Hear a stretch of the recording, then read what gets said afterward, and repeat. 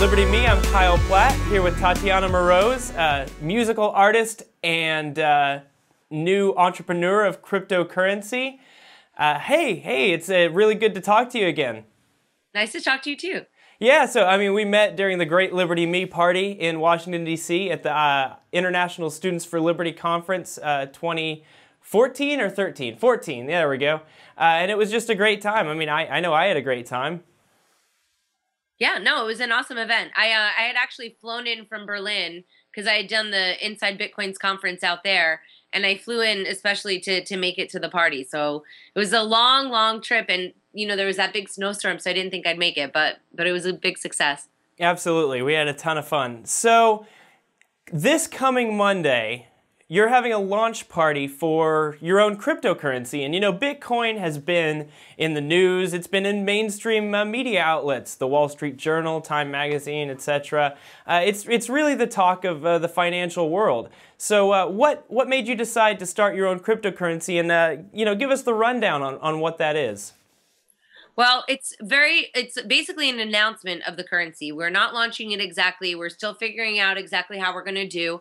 I've been approached by several different companies to do a cryptocurrency. I guess I'm the very first ever artist coin, which is pretty exciting, and I'm very flattered. And I decided to team up with Mastercoin. So they've been giving me some support in terms of figuring out exactly how to do it, and we're still formulating everything. A friend of mine works for a crowdfunding company. It's not confirmed yet that I'm going to do it on there, but so I'll leave that out for now. But we're probably going to do it through a crowdfunding just in order to kind of introduce people into the idea.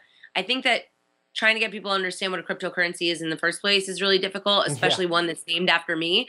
My friends are like, I don't get it. What are you going to do, make money out of thin air? And I'm like, I don't know, but the guys know. And the girls, there's some girls on the team too. But, you know, for me, I think it's a really great opportunity. It's a really great opportunity to learn about something and to be on the cutting edge and be the guinea pig. So I'm really psyched about it. And on Monday night, there's the Inside Bitcoins conference is going to be in New York. And we're doing the party at the Bitcoin Center down by the New York Stock Exchange. So we're getting a DJ, and it holds a lot of people, and we're getting booze. So I think it's going to be really fun. I'll perform, and really looking forward to it.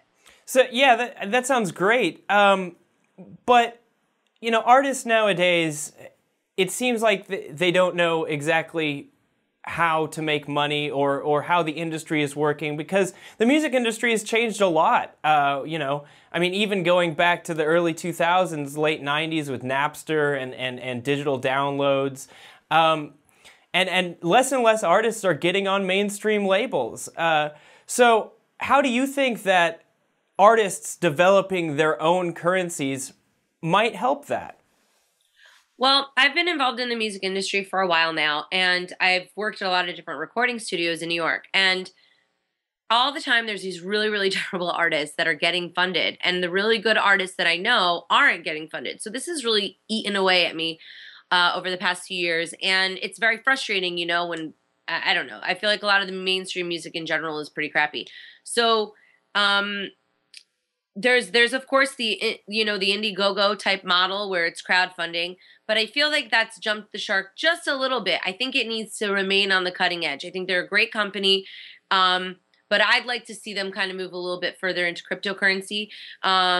So, oh shoot, I think I'm like revealing all the beans right now, so I'm trying to backpedal. But anyway, I think that there's a really great way that you can involve artists with their fans with more of an incentive than just giving them a prize, you know, oh great, a signed CD, because now if you incorporate a cryptocurrency into that, people have a vested interest in seeing you do well, because now they have a monetary reward that they get, and they get access to more perks down the line as well for holding on to that currency. So the way that we're picturing it working right now is to involve the fan base and make them part of the family. If they believe in me, then they're almost sort of like shareholders in Tatiana, but a little bit different. So it's a completely new model, and I think it's a really cool thing for indie artists that are not being served by the current music industry paradigm. That's really interesting. Yeah, okay, so fans as shareholders in the artist. I like that idea. Well, do you want to play a song for us? Oh, yeah, sure. Well, what do you guys want to hear? I was thinking maybe the Bitcoin song would be appropriate. Oh, that sounds great, yeah.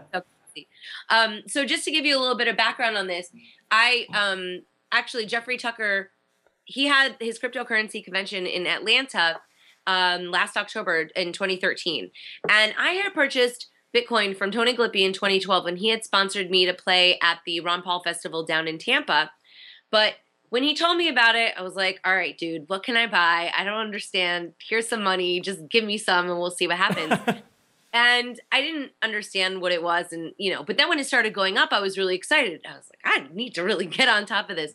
So I got a chance to go down to Jeffrey Tucker's conferences in Atlanta. And that's when I realized that energy and that palpable excitement that I was feeling was just like when we all thought Ron Paul could win.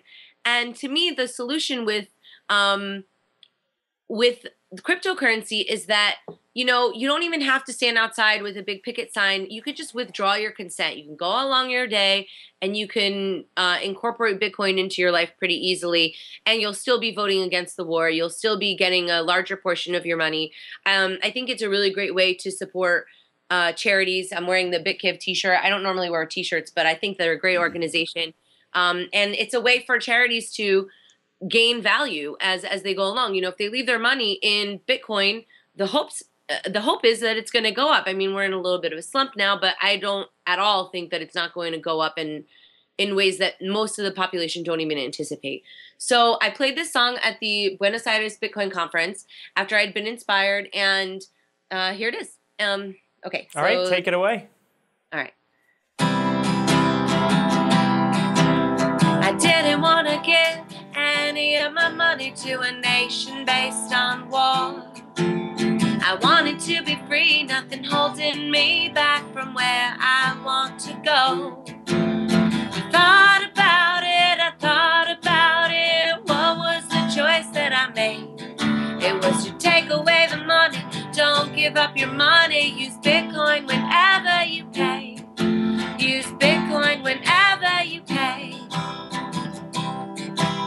I didn't want to waste any of my time working for the government. I wanted to be kind, open up my mind, just like an instrument. I thought about it, what was the choice that I made? It was to take away the money, don't give up your money, use Bitcoin whenever you pay. Use Bitcoin whenever you pay.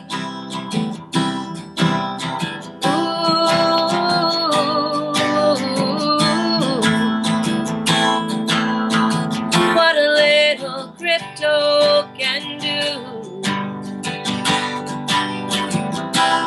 No longer a slave. I don't have to work until the grave. So many times I thought to myself that we didn't have a chance. Nakamoto came along with more than a song, gave the labor back to man. I thought about it, what was the choice that I made? It was to take away the money, don't give up your money, use Bitcoin whenever you pay. Use Bitcoin whenever you pay. Use Bitcoin whenever you pay. That was fantastic. Thanks so much. Thanks. So, so now the cryptocurrency is going to be helping me raise money for my next album, where I'm going to do a full version of the song. Right now I have on my YouTube, Forevermore Tatiana, I have just the jingle, so it doesn't have the bridge, it doesn't have that third verse, and I really want to do it with a full band, so that's kind of what's on the horizon, in addition to touring and in general, like encouraging people to, maybe artists, to start their own cryptocurrencies and figuring out how that's going to look for the future. Okay, well, that's a conversation that we need to keep having, because I really do. I agree with you. I think that cryptocurrency could really do a lot of great things for the many independent music artists that we have. So everybody check it out Monday night, Tatiana Moroz and the launch of the Tatiana coin and all sorts of fun stuff. So thanks for coming on.